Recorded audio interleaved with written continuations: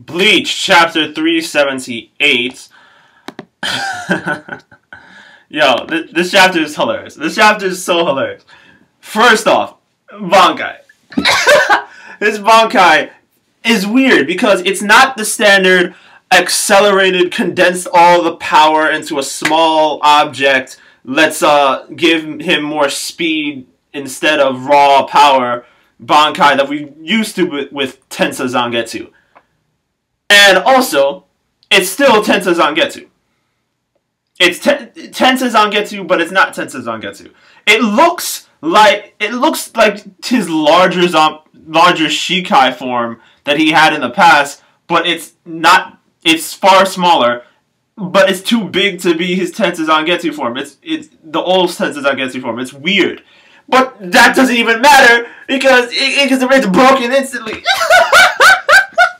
I was so weak. This man reached into the future and destroyed this man's Bankai. It's the funniest thing in the world. Because it doesn't matter what powers his Bankai had. It does not matter what advantages it gives him. It's already broken. Even if Orihime could possibly, like, do her alter space and time shit to repair it, she would still need time to do that. Yuamaki is not giving him that time. He's literally bitching Ichigo in ridiculous ways. Now, I will admit this. Yuha said that his Bankai was truly terrifying and vastly powerful, and that's why he destroyed it instantly by reaching into the future. Also, I love how the power of the Almighty isn't to see into the future, it's to transform it.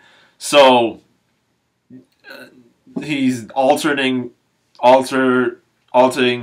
parallel universes and different iterations of the universe in order to come up with the one where he destroyed Zangetsu instantly. Is that what this is? I honestly would say that that's what this is, but I don't feel that Kubo is intelligent enough to understand anything like that. Like, this is honestly a dumbed down version of the Dragon Ball Z alternate future shit. Like, in all honesty, like, this is the Cell arc condensed into a power.